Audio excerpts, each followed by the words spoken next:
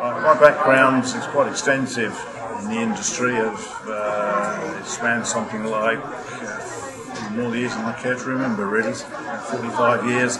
I started as an apprentice in the industry, progressed from a trade background through technician, technical, professional and academic as a result of an extensive course of studies.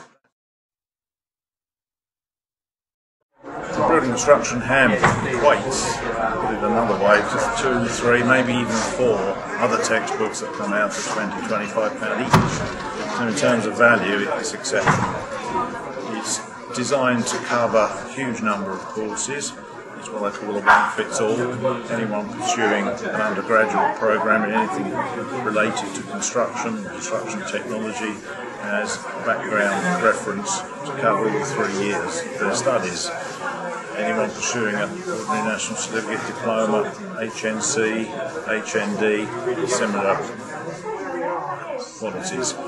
It covers all the basic requirements for construction technology, building technology modules and units of study.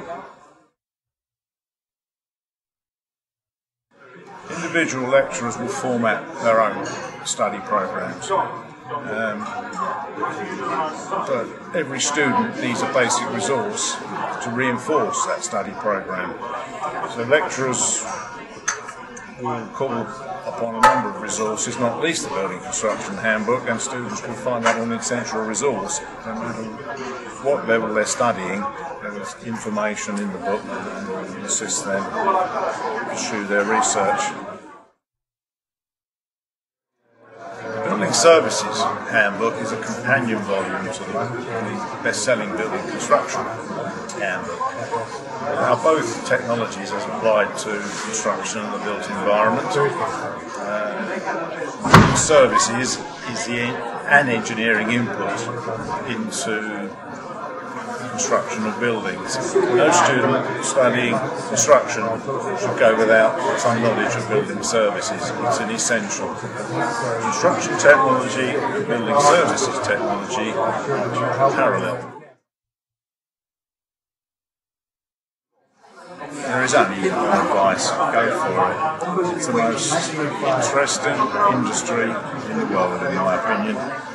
It isn't an industry you can define. It's all-encompassing.